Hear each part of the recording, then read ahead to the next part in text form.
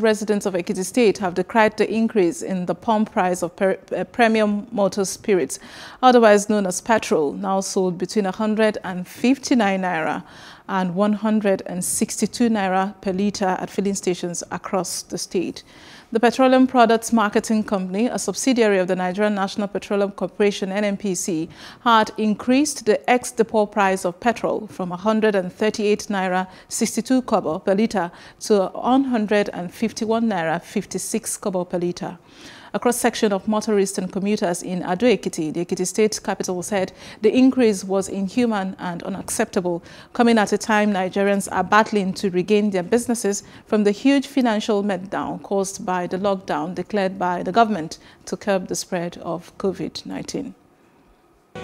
Nigeria is suffering from COVID-19 impact, which Nigeria have not fully recovered.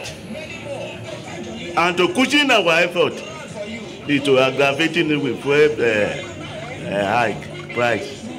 So it's terribly bad. The fact is, it's not something to write home about. It's not a welcome idea, which we pray the government to revisit same.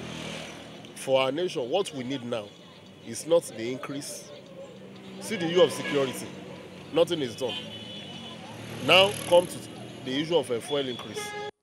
And a visit to some motor parks in Ado-Ekiti showed that fares for interstate trips and interstate travels have jumped up by 50% to 70%.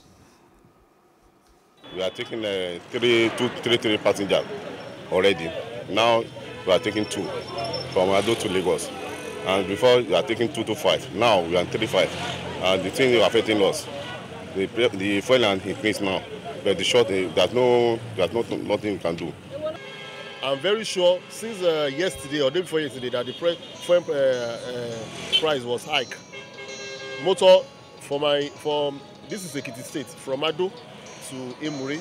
Before it used to be 500 naira. I had now it's about 750 or 800 naira.